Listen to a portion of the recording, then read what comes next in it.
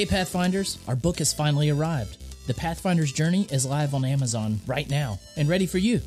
If you have already purchased our book and or left us a review, we thank you endlessly. If you haven't, what are you waiting for?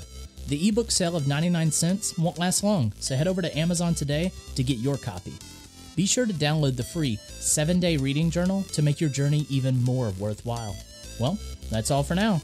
Check out the link in the show notes to get your copy of The Pathfinder's Journey today. Enjoy the show. These teammates that you surround yourself with might only be just a sounding board. Or maybe they're just someone that you catch up with once a month and you hear how much they're doing, and you may not take any of their advice, but their motivation motivates you. You got to surround yourself. Welcome to the On Purpose Investor Podcast with your host, Eric and Tiffany Vogel. We spent several hard years building a rental property portfolio so we could have more time with our family and live our ideal life. Finding your path can be difficult, so we're here to help guide you along the way with lessons, tips, and tricks to design and implement your dream life through real estate investing.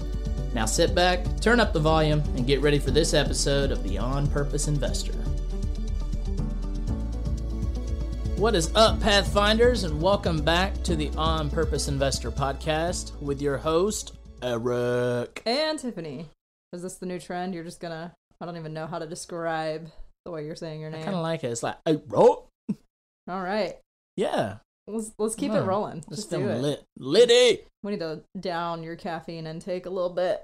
It's all good. I'm still under 500 milligrams for right, the day. Right. But it all happened before 10 a.m. Yeah, we were comparing Eric's caffeine intake to mine because with being pregnant, you can only have 200 milligrams. So I've had to monitor, I wouldn't say cut back, but if we compared Eric's daily intake to a pregnant woman's, he's consuming enough to harm a baby. The baby would be damaged. Yes. In some way. Or just be like Tweak from South Park. Oh my gosh. You're so inappropriate. Maybe that's why our kid's crazy. It might be. He gets caffeine through being around you. You exist an aura of caffeine. Can we get off the hating on Eric and get into this episode? Sure. So this is episode number 16. Today we're going to talk about building an intentional community and being very intentional about how we surround ourselves with people that think, talk, and walk and breathe and do the things that you want to be like. Before we get into that, there was a man, well, he was a boy when it happened, but he grew up with wolves. And I'm going to read a little bit from theguardian.com. So his story is that he was abandoned as a child of 7 in 1953, and he was left to fend for himself. Alone in the wild, as he tells it, he was raised by wolves who protected and sheltered him. With no one to talk to, he lost the use of language, began to bark, chirp, screech, and howl. 12 years later, police found him in the mountains, wrapped in deerskin and with long, matted hair. This man, his name is Marcos Rodriguez Pantoja, thought he was a wolf. That was great pronunciation there. I've been practicing. Yeah, your Spanish is getting better. So he thought he was a wolf. Not because he read books and really liked being a wolf, but because he thought he was a wolf. He was surrounded by these wolves for how many years? 12 years. Yeah, from the age of 7. So and that's a very, important age where you're developing conversational skills, you're developing second graders, right? Yeah, social skills. Yeah. And he got all of his cues from wolves. That just really blows my mind that if you surround yourself by something or someone for long enough, and it is just, you're immersed in it, that is all you know. Yeah. And if you apply that to any medium, if you want to be a rocket scientist, go to NASA, set up a tent, camp out, and do all things rocket scientist. Well, if you go to think school about to be one. Trying to learn a language, the easiest way to learn a language is going where they speak it. Mm-hmm. I know for me, I took high school Spanish and we did a mission trip to Mexico, and I learned more in that week in Mexico than I did in 2 years of high school Spanish because I had little kids teaching me how to speak. Well, that was how they communicated. Right, you don't have a choice. You weren't reading out of a textbook. You were trying to find the bathroom. Yeah. And was it baños? Yes. Then I started dreaming in Spanish, which was so crazy because you become so immersed in it that you eat, live, breathe, dream, everything, whatever that thing is. I mean, you hear stories all the time, parakeets that are in a house full of dogs start barking, or cats that live with dogs their whole life have mannerisms of dogs, and vice versa. Is that why our dog Maggie acts like a cat sometimes? She lived with a cat for about 5 years, so Okay. she sometimes has cat-like tendencies. She's got cat attitude, so... She's got catitude. All right, so we want to talk about how you can build that immersion for your mindset as you take on the path of becoming an investor and really building your dream life. Whether you decide to go through real estate investing in particular, or you're just trying to find ways towards financial independence in your dream life, surrounding yourself with community can be, I think, the difference maker between success and failure. Right. And, in BiggerPockets, they always talk about, why do you think people Give up, fail, or never get started? Yeah. And I think my answer to that question would be, they never gave it enough energy, never invested 100% of themselves.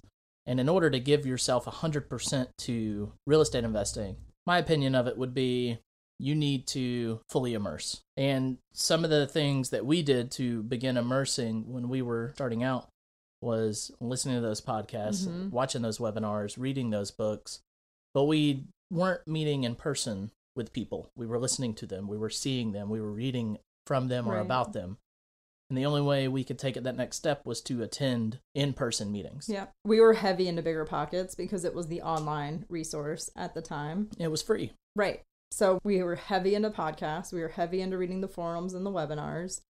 And we looked and found this local meetup about 45 minutes from us. It was in a suburb, which we liked. We didn't want to go to the big Atlanta meeting and be intimidated because of where we were. We just wanted what seemed to be a smaller meetup. And this guy that was listed on BiggerPockets as the host for it was a pastor at my church. So I was like, hey, I kind of know him. So I Facebook stalked him. Sorry, Mike. He has now moved on to bigger and better things, working with Brandon and Open Door Capital. But it felt more comfortable for me because it was closer to home.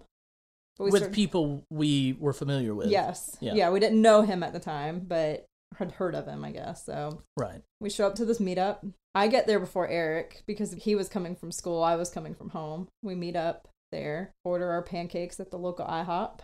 And we sat down, felt like we were drinking from a fire hose. For months, yes. It seemed. And we would call each other on the way home and just word vomit.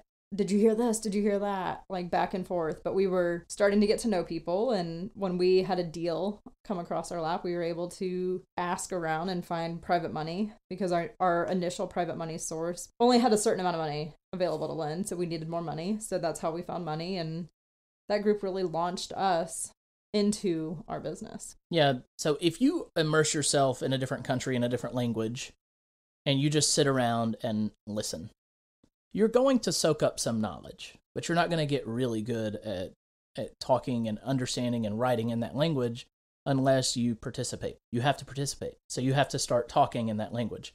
So when you go to these meetings, when you go to these meetups, or, you go to a seminar and there's a networking event, you have to participate if you want anything of worth to come out of it. You have to engage in conversation. Right. Even if you say the wrong thing. Can't tell you how many times I said something backwards or completely wrong to another investor and totally looked like a newbie, and I was, and they had to correct me, or they didn't correct me and just thought I was an idiot. And that's okay, because I was participating. Right. I mean, we would get there early, or I would. You couldn't because you were still at school. Right. But we'd get there early. And I'm an introvert. I do not like meeting new people. Once I get to know someone, then I'm fine with it. But it is extremely outside of my comfort zone to go sit at a table with a stranger and ask them a question. But I forced myself to. And at the end of the night, there's another networking time. And we stayed until the last minute. Even though we were exhausted and wanted to go home and sleep, we stayed. And we talked to people, and we really put a lot of effort in. I just had a couple go-to questions for the introverts out there that aren't good at making small talk, What do you do? What do you invest in?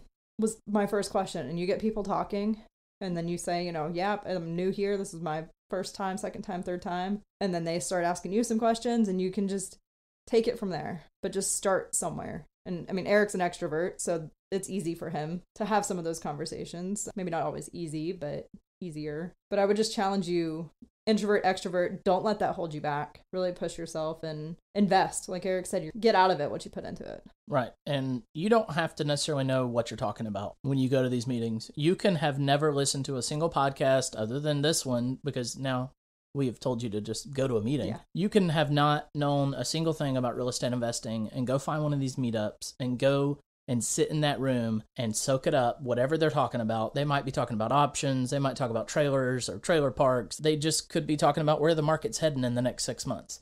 You know, no matter what they're talking about, the fact is you're there. Right. You're putting initiative in. And, you know, over the past 5 years, we've seen people come and go. They show up one time, or they'll show up for a year and then stop. We've seen all different types of people come to these events. But the people that we see that are making big moves, the people that we see that are changing their lives through real estate investing are always there. Yeah. And some of them are introverts, some of them are extroverts. And it doesn't really matter about your personality type. It really matters is... Are you willing to put in the work? Right.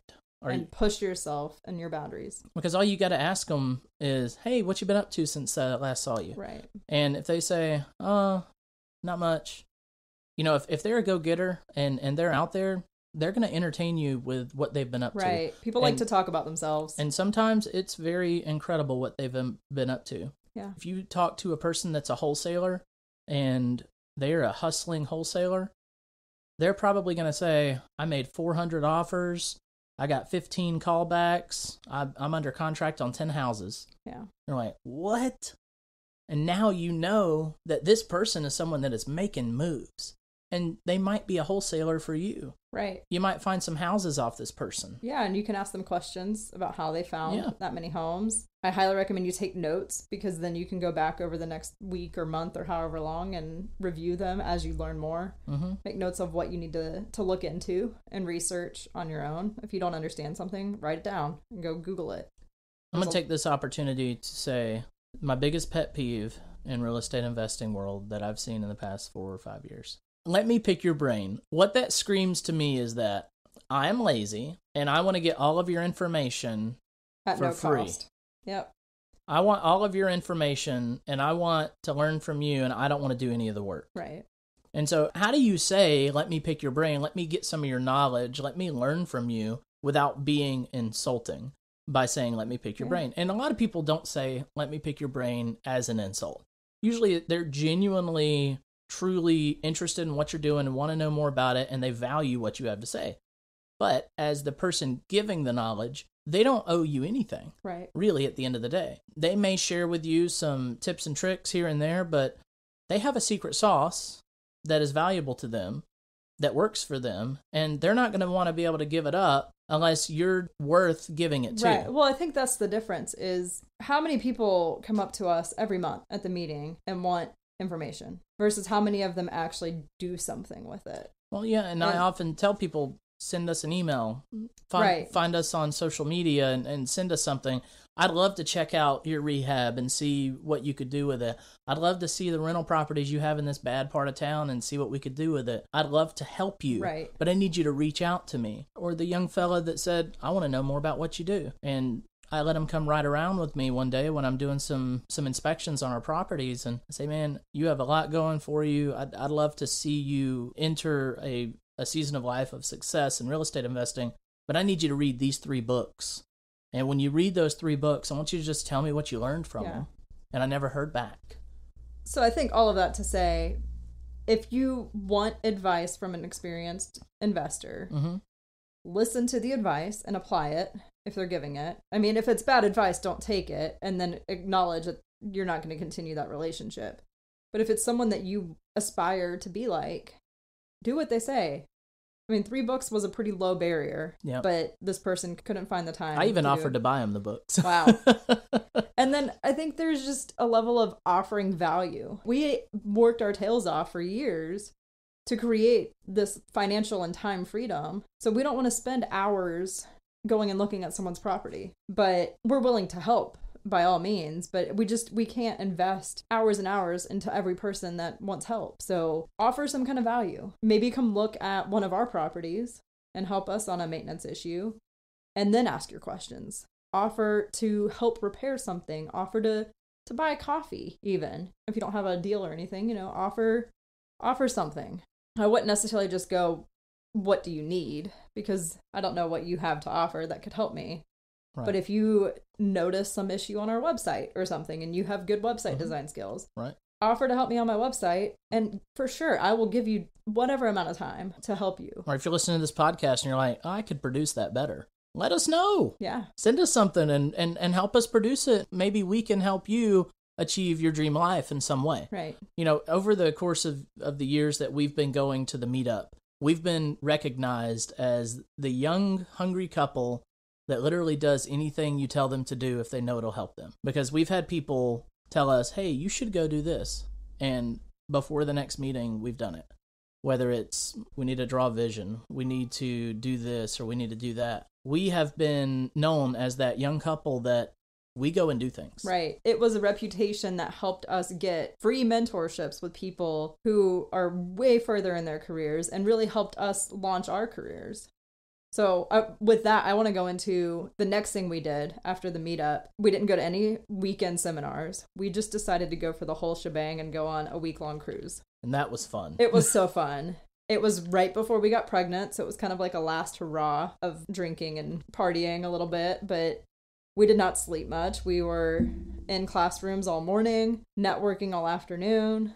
We would go to evening sessions, then hang out. We had some friends there that we knew from our local meetup, and we really invested in any of those relationships that we could build. There was a couple that we met that we really connected with. We just happened to meet them in the hot tub and found out they were part of the group, and they became great friends of ours. So we were later in a mastermind with them. Yeah. So again, I'm an introvert. I would have loved to have gone back to the room after dinner and had some downtime to I had plans to read books on this cruise because, you know, you're on a cruise, you're going to relax by the pool.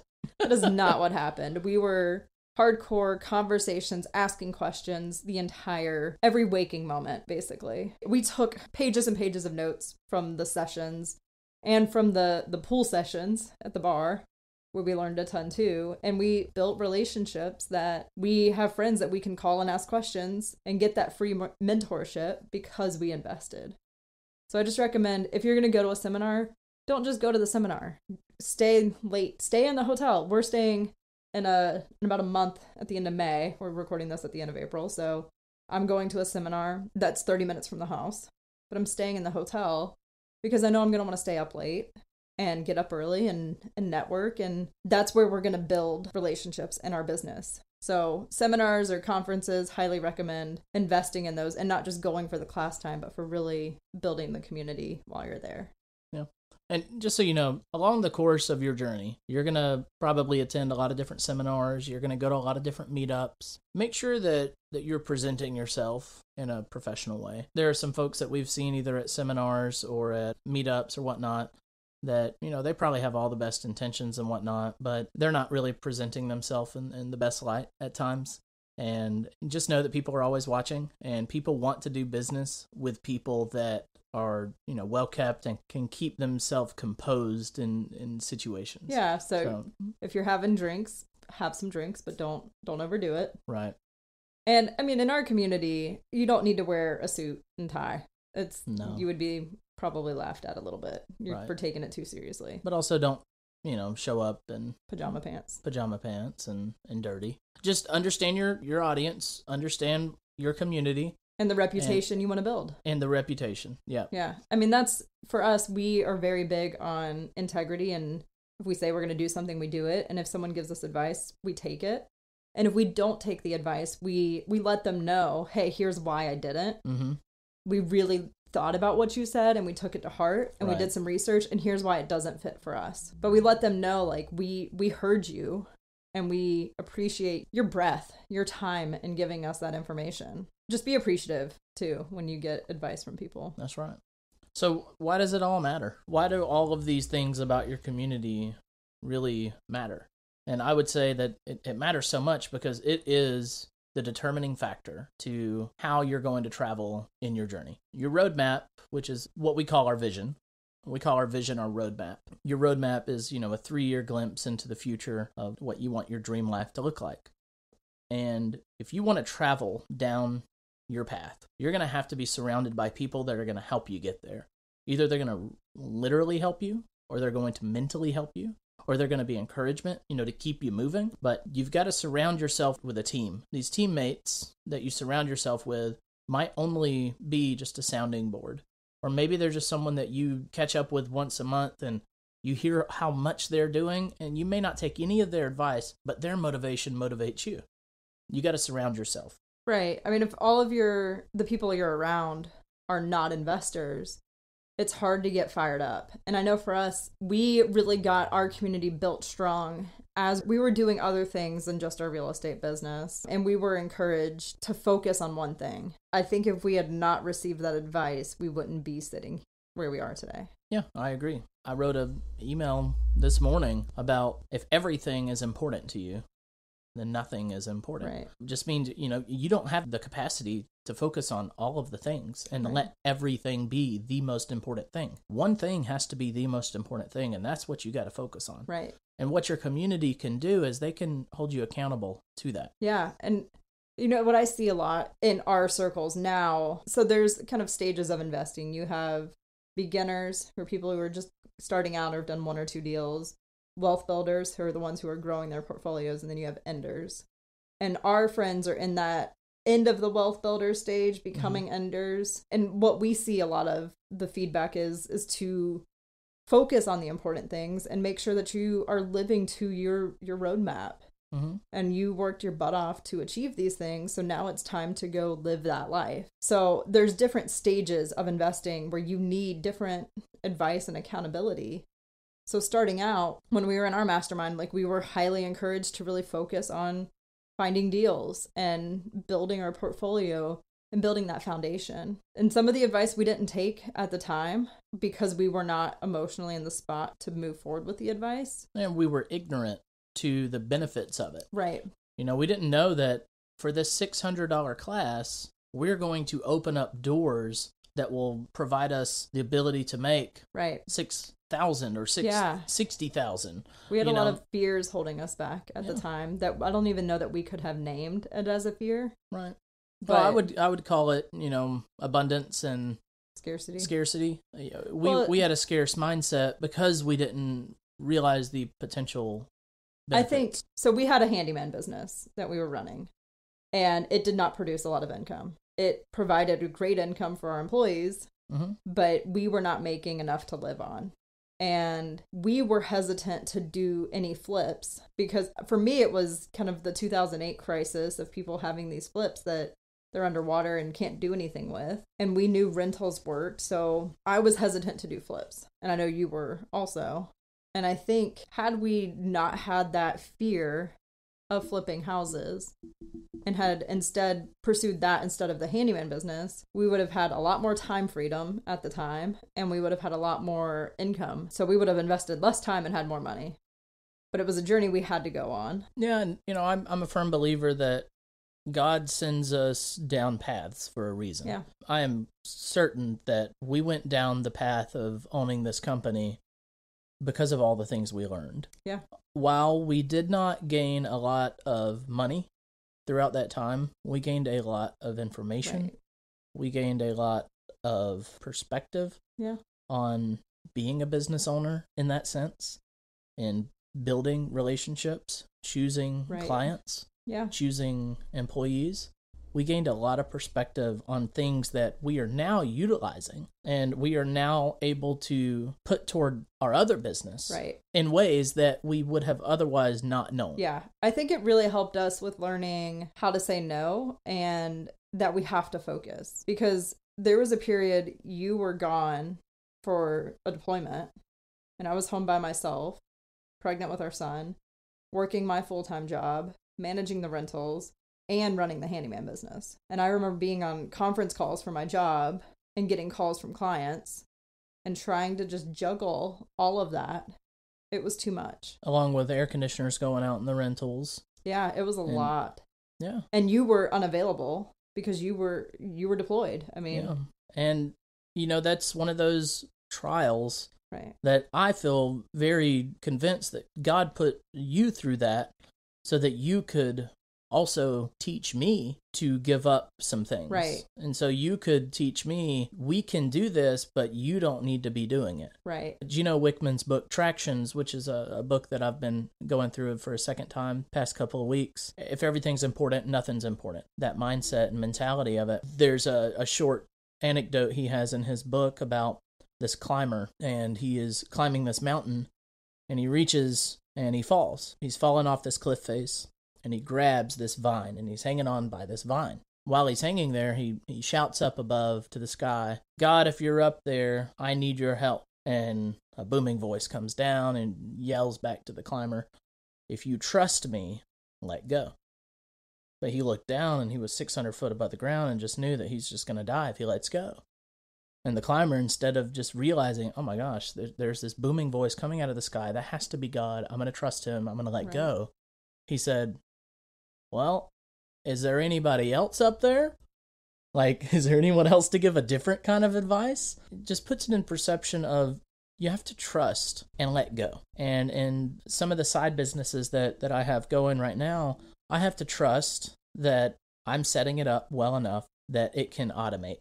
Right. That I can train someone else to do the job and that it will get done. I have to learn how to let go and have faith. Right. Well, and you're building community in that sense of hiring people and trusting them. So it's a different kind of community, but it's nonetheless, you need people around you, whether they're helping you in your business, whether they're mentors, no matter the role. At the end of the day, community is everything. You can't do this all on your own. And I hope that Eric and I are part of your community through these podcasts. Our book will be coming out in a few months, so I hope we can help be a voice.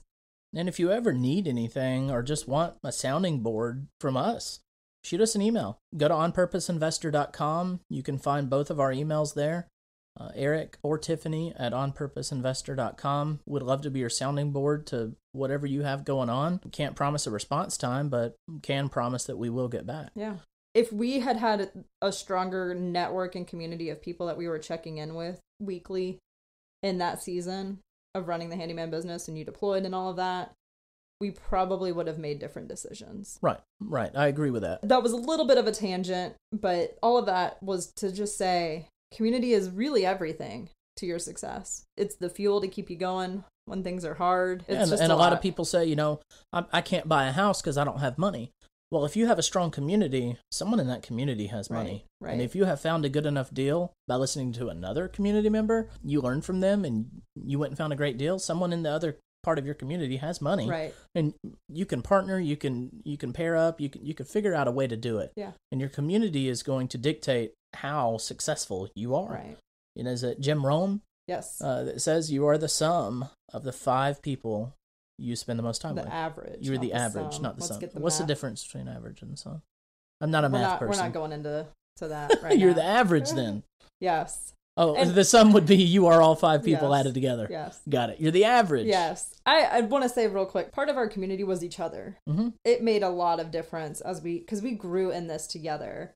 So even if your spouse is or partner or whatever your situation is, even if your significant other is not fully on board and invested in the business, bring them in as much as you can because you need that partnership. Anyways, back to the average of the 5 people you surround yourself with. I look back on the friends that I had in my early to mid 20s, and our lifestyle was going out to eat, going out to the bar, hanging out, watching Netflix, playing games, a lot of Cards Against Humanity involved, just hanging out. We didn't really, we talked some deeper things like some politics or, things we heard, but it was not the kind of friendships we have now where we talk about our struggles and deals and encourage each other. My early to mid 20s, I was acting like the people around me. I was the average of my 5 closest friends. And as we started getting into our investing, we surrounded ourselves with podcasts. So the things going into my head, yes, I was not friends with Josh and Brandon from BiggerPockets, but I had them in my head constantly, listening to them. So surrounding yourself with people who you want to be like. They were your community. Right. And they still are. Yeah, they don't even know it. It feels a little creepy, to be honest. We've listened to so many hours of Brandon, Josh, David, And not just that podcast. There's And, plenty of others, but the Rich Dad Radio Show. You listen to a lot of Kiyosaki. Yeah, Chad Carson. There's a lot out there. There's a lot of great podcasts out there, but yeah. I'm on the Tim Ferriss train. Okay. I enjoy his podcast. Yeah. There is a lot of podcasts out there that you can absorb knowledge in and make them part of your community, even if you don't see them in person. Right. But don't stop there. Build your local network also. Mm-hmm. The people you and the thoughts and the things you surround yourself, the things you immerse yourself in are going to be the key to your success. Go to a meetup, find some people that you feel like you could get along with and hang out with, and set up a Saturday breakfast club. Yeah. Or a Sunday brunch club, or find a way to force friendships to happen. Right. And it might sound silly, and it might sound like, I don't want to have to, force a friendship. You have to be intentional. I think you have to be very intentional about making sure that you are surrounded. Right. Because even if you're an introvert, you can form a Facebook group, and you can tag people on it.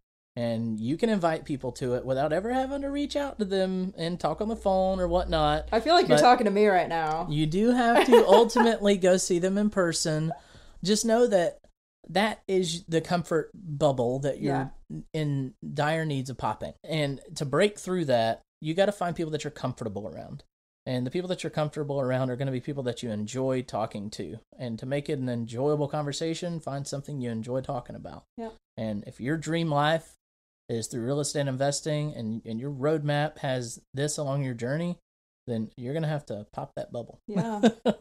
And get out there and do it. Well, I think for us, like, our minds and our thoughts really shifted while we were both working our jobs. We started seeing the world very differently. Our friends that we had at work didn't align with where we wanted to be. And that's when we realized we needed to expand our network into the world we wanted to be a part of. And this summer, we're going to take a little over a week to go RVing with a bunch of friends who are in real estate and have their RVs. And that's a network where it's not just real estate friends, but it's also RVer friends. So we get to look at everyone's rig and aspire to have the next bigger and better rig. Well, just to put it in perspective, Tiffany and I have not the smallest RV, but definitely the most cost effective for our journey. Yes. We're at a different stage. We're younger than everyone else in the group. We're probably 15 years younger than the next oldest person. 10 to 15 years. Yeah. I mean, unless Dan shows up. Yeah. He will not. You don't think so? They're having a baby. Oh, that's right. Like, you just forgot that. I kind of wanted to just announce that my best friend's having a baby. Yeah. Find the niche within real estate that reaches out to you also. Like, I hosted a meetup for women in real estate. And it's been really great for us to get together. And sometimes we talk about our kids and the crazy things they're doing. It's not all real estate focused, but we all have common interests and get together once a month. And it's just a nice little hangout. So find what works for you. But really think about, who are the 5 people that surround you? And are they where you currently are? Are they where you want to be? Are they helping you reach your goals? And if they're not who you are currently are, or who you want to be, then they are probably who you want to forget about. Yeah. The average of those 5 people is the person you're trying to leave behind. Right. Well, and it's not necessarily you have to leave them behind. Well, the person that they are is the person they want to leave behind. They don't want to be that version of themselves anymore. Yeah, I mean... They want to be a different version of themselves, but they can keep those friends, but they don't need to spend the most time with those people. Especially as you're growing. Right. I know when we were early on in our career, a lot of our relationships were kind of put on pause between family and friends. And as we have more time now, because we're not working on our houses, if you go back and listen to the last episode, we talk about how we lived and breathed our first rental renovation. Mm-hmm. We didn't have time for them, but now we do. So we're investing in those relationships again, but with the understanding that we still have our network who's going to push us. So find that balance, but as you're growing, really invest in the relationships that are going to help you reach your goals. Absolutely. And be intentional. Yeah, that's key. And, friendships are hard. Relationships are hard. And not because it's difficult to get along with people, but it's because people all have different lives and people all have different schedules. And priorities. And different priorities. Yeah. And if you want friendships that matter to you to last, then you have to put in some work. Right. You have to reach out. If they're the kind of person that is okay going a couple weeks without talking, and when you hit them back up, they're like, hey, been on time. Here's what's happened in my life. Here's what's happened in my life, and you catch up. That's fine. But there are also people that, get offended if you don't reach out. There are also people that you text them and they don't respond. And there's a lot of different factors that go into relationship building. And you have to be extremely intentional. So if you want a relationship to happen, a friendship to happen, a mentorship to happen, you have to be extremely intentional and go out of your way to make it happen. And offer value when you can. Offer value. Yeah. That's right. All right. Well, thanks y'all for hanging out with us and listening to us talk about the value of community and how to build an intentional community. What lessons can you take and apply to your life? Don't let the time you just invested go to waste. You only get one life, so live it purposefully. That's all we have for you today. See you next time. Are you ready to discover and build your dream life? Then it's time to become a Pathfinder. Head over to onpurposeinvestor.com and sign up for our newsletter to get tips and tricks to help you find your path and get the latest from our blog. If you haven't already, we'd really appreciate an honest review on your favorite podcast app. If you're enjoying this show, share it with friends, family, and fellow investors. See you next time at the